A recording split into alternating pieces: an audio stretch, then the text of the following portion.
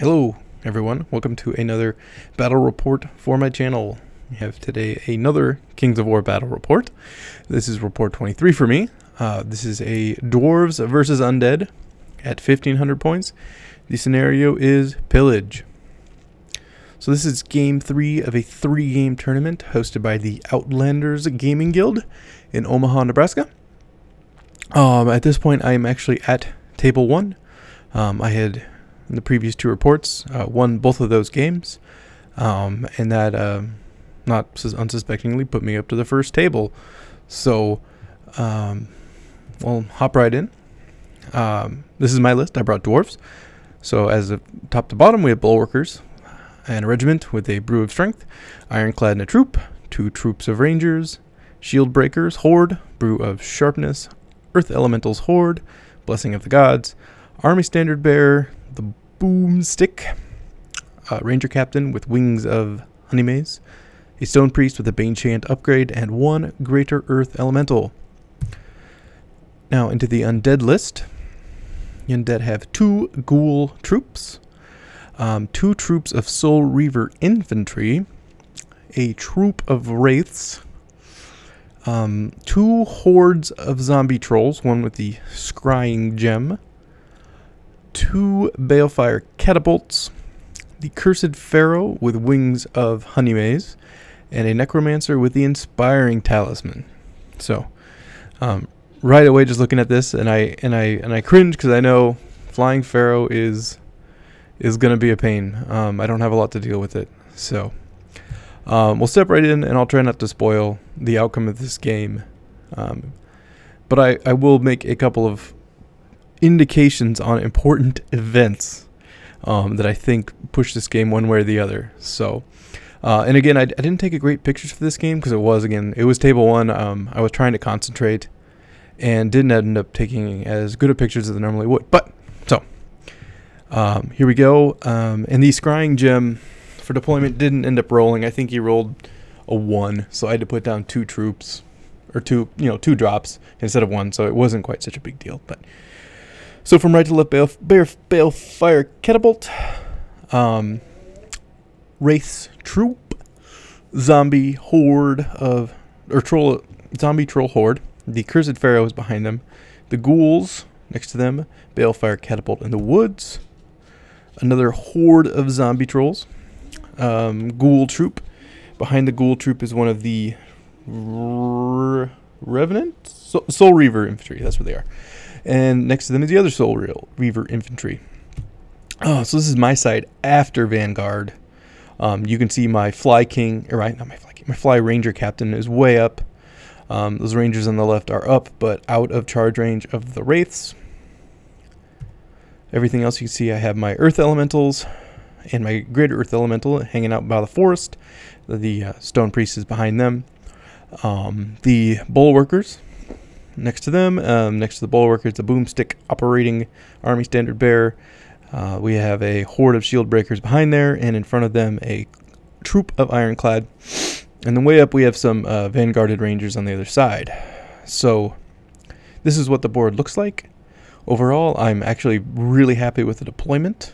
I think I did about everything as I could do right here. Well, I mean, in retrospect, I think I've overwhelmed a side of it. You can see there are actually 7 tokens on the board. This is Pillage, and we rolled the full 7. So most of them are actually kind of in the middle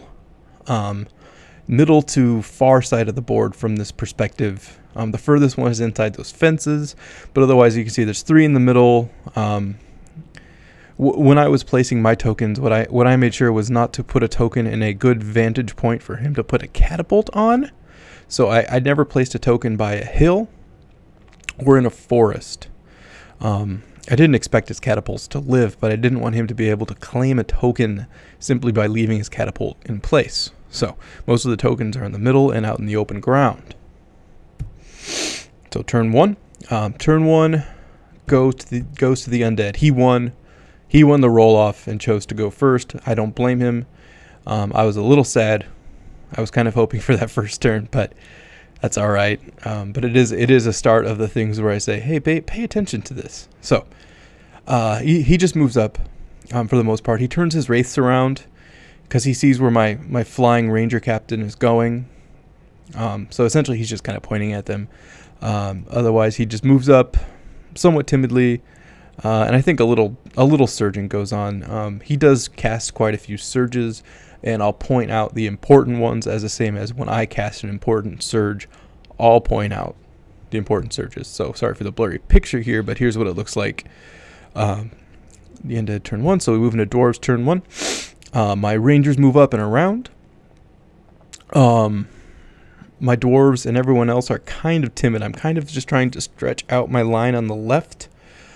So that I can really kind of get him outflanked. I actually have a lot more bodies than him, and I'm trying to really take advantage of that.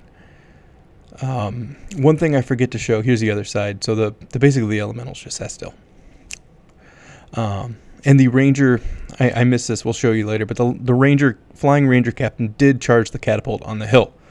One of the other things I fail is there are 2 ghoul troops here.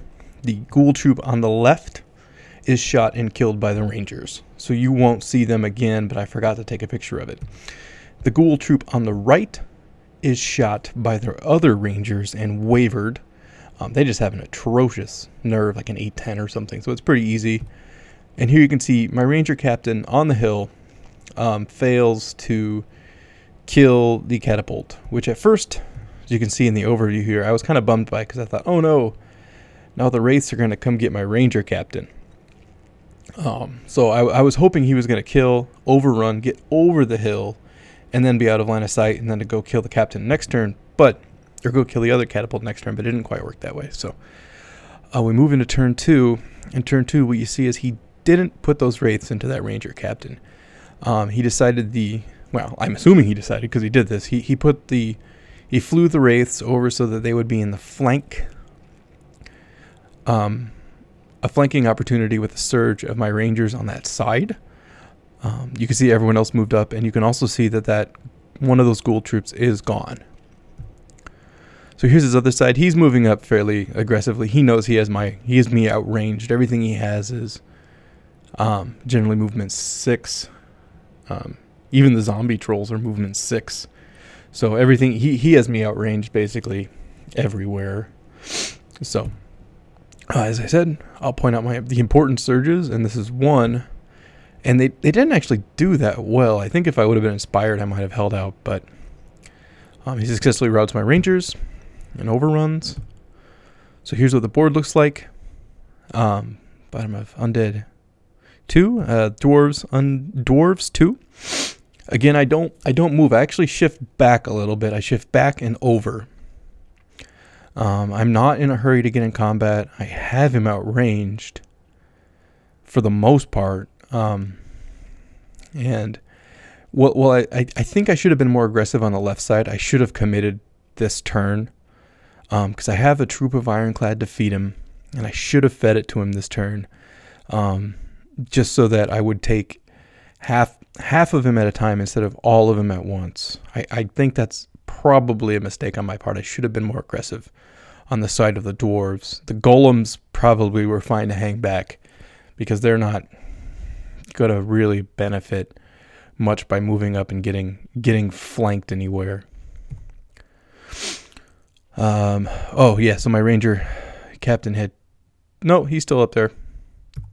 So here's him killing that catapult, and he does overrun, but he doesn't get over the hill, so it's fine.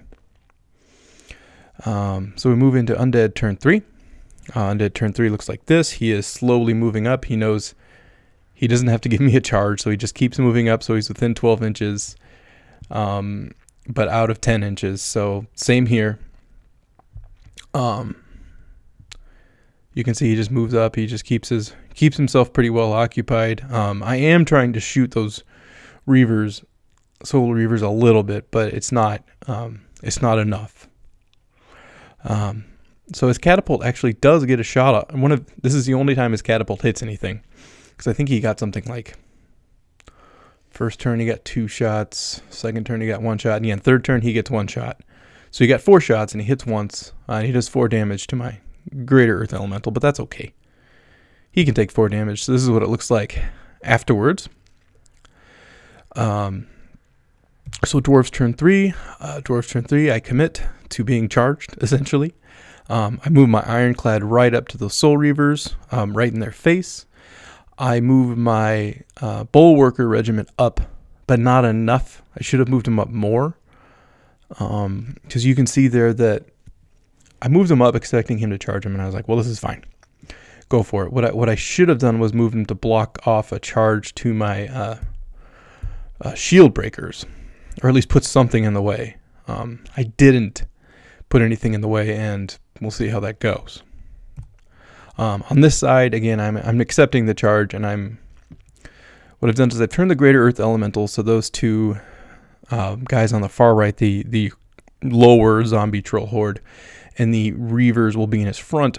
I moved the Stone Priest up so that the other zombie troll horde wouldn't get a flank on him. If they wanted it, they just couldn't make that. And essentially, I've just positioned myself for charges all the way around. The Ranger Captain up here charged and killed the last catapult. And here's what it looks like after turn 3. We did have people watching us and checking over, and they kept wondering if we were actually going to fight at some point. Because we were on the top table, so it was somewhat curious. So we move into turn 4. And turn 4, we do indeed fight. This right unit of zombie trolls is actually where the bottom of the base, the movement tray is. So ignore where the trolls are. But he charges my character, my Stone Priest. So that's fine. Over here, see what I wasn't seeing is that his Reavers could get into my shield breaker horde. Now, I wasn't as worried about this at the time. I was like, well, okay. They have a lot of attacks. They're going to do a lot of damage, but they're inspired. They're 21-23. They should be okay. I mean, they're going to get smacked up good, but let's hope they stay. The other Reavers go into their Ironclad chaff, and down you can see the zombie trolls went into my Bulwarker regiment and not anywhere else. So an overview of that, his Wraiths just stayed back, not committing at this point, which is probably fine. And you can see one of his ghoul troops just hanging out up there at this point that's already been damaged. So just some more shots of that for some reason. We go into combat, and I think these guys took more than 11 points of damage. I just was like, I took enough damage. Go ahead. And don't roll double ones. And he didn't. Now here, these Reavers, right, they have 20 attacks. So it's actually quite amazing for a troop. It's, I guess they are very expensive. They come in, and he does 17 points of damage. So he rolled 20 dice, essentially twice, and only missed 3 of them. So he was hitting on 3s and he was wounding on 2s. Very common that he would do a ton, but oh my gosh, 17 is preposterous. So he wavered luckily they survived, honestly, but he did wavered my shield breaker horde, which was phenomenal amount of work.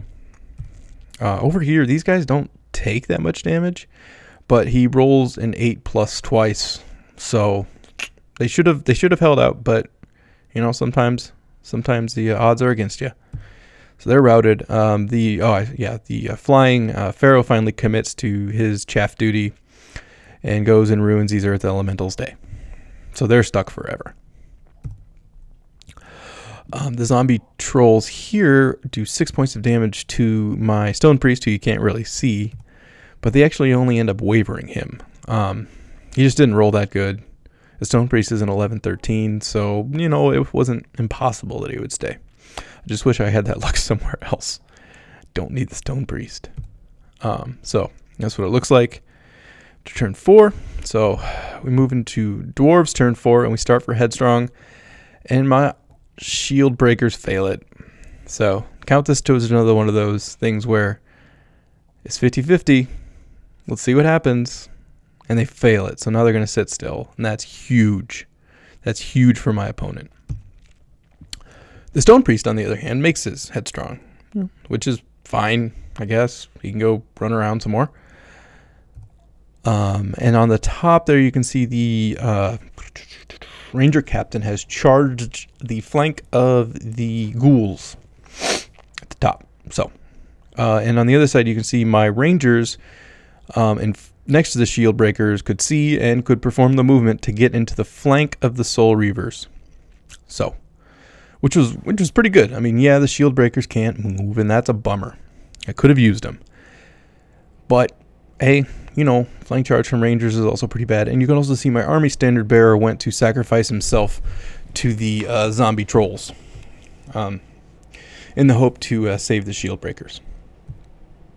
So you can see just another shot of how it looks. We go into shooting, and I think the boomstick shoots these guys, but it's not enough. The Ranger Captain, not surprisingly, beats up some ghouls. The Earth Elementals do 1 point of damage. I wasn't able to Bane Chant them because the Stone Priest was disordered. But yeah, 1 point of damage. That was pretty sad. But whatever. I know that Pharaoh is a notoriously I don't want to say cheesy, but yeah, I'm being as cheesy as I can be too. There's no wrong in this. It's just a notorious character. For its points, it's amazing. And over here, another big folly. I'm trying not to get too negative in this report, but these Rangers, I come into the flank and I waver. Oh, that's rough. That's rough. 20 attacks, hitting on 4s, wounding on 4s, 6 damage. Ugh. Which I guess, is actually kind of about average. But they're only 11-13, so I just didn't roll well on the nerve check. It just failed it. So what are you gonna do? So there's the end of Dwarfs turn 4, and you guys can kind of see how this is gonna go. So turn 5.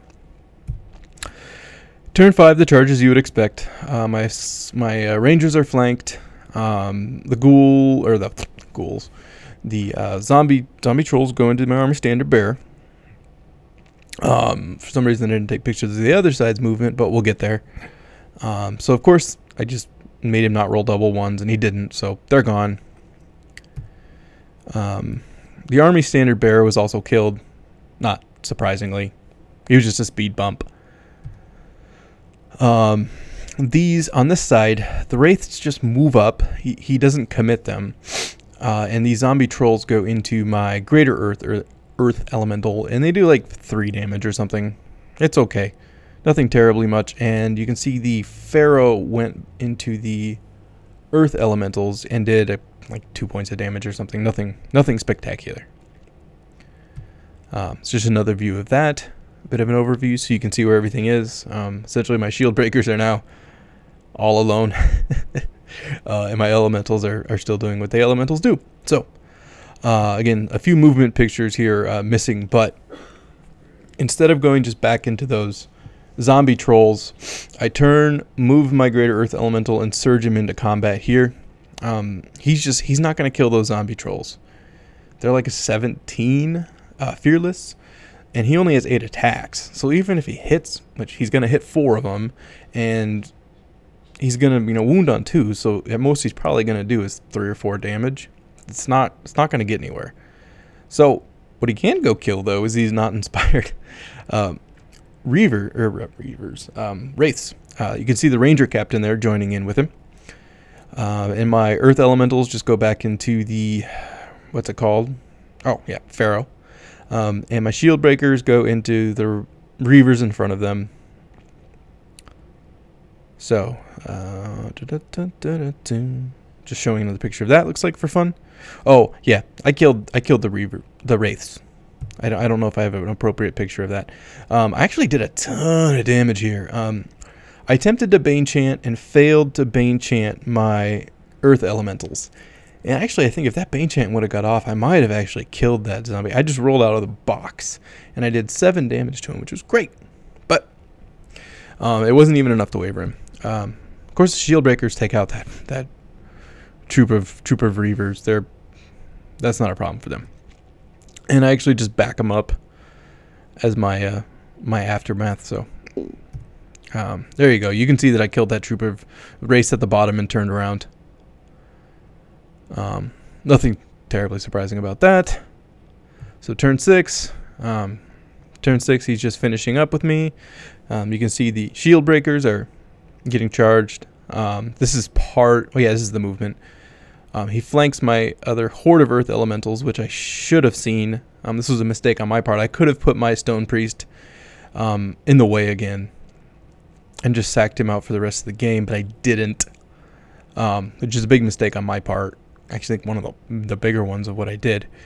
So there's that. Surge. So we've got a nice earth elemental sandwich there. Of course, these guys are routed. 15 points of... I think they ended up doing like 13 points of damage in total additionally to my earth elementals, which, you know, those guys are really tough. But, you know, he didn't roll double once, twice. So it is. Undead 6 looks like this. And I only have one more slide. This was just showing in an attempt to see... So those undead trolls on the right, or zombie trolls on the right, are actually facing my earth elemental. He had reformed them after that combat and just being lazy, just turned one around because, whatever, it's turn 6. So at the end of turn 6, what I attempted to do was I triple charged those zombie trolls on the right to hope that maybe if I kill him and there's a turn 7, I have a chance to make this a tie. Well, this is, you know, very, very low, but that's all I could do. So my ranger captain, my stone priest, and my greater earth elemental go into those zombie trolls, but they can't do it. It's close, actually. They did a lot of damage, but I just couldn't roll it. So in the end, undead have 2, and there wasn't a turn 7. Spoilers, I guess. Anyway, in the end, the undead have 2 tokens, or, you know, they're holding 2 points, and the dwarves have 0. So it's a solid undead victory. Thoughts on the game? I don't want to sound negative about it. I think there were events in it that make me feel negative, but in the end, it was a wonderfully thought-provoking game. This is obvious for me that the best opponent I've ever played up to this point. He won the last Warhammer GT I actually went to, and he was quite obvious he knew what he was doing and was calculating constantly what we're playing. He always, I mean, it was obvious to me. He always had my sheet out, looking at what everything did, familiarizing himself, and making decisions based on that. So, yeah, I don't think I lost this game inherently because of luck. I think this was almost basically a draw, and luck pushed it to one of the others. I mean, that's making kind of a bold statement about it. I lost the game, no question. It's a game that's win and loss, but yeah, I would have done a few things different, but for the most part, it seemed more like, at least from my perspective, I played the game right, and he just played the game a little better and had maybe a little better dice on his side. So anyway, I'm gonna do a wrap up of the tournament after this, but although, I mean, it was a great game. I don't want to be too negative on it or anything like that. My opponent earned it. He ended up taking first place, of course, and then it knocked me down to like 4th or so place, because I got beat pretty badly. So anyway, thanks for watching, guys, and we'll get you on the next one.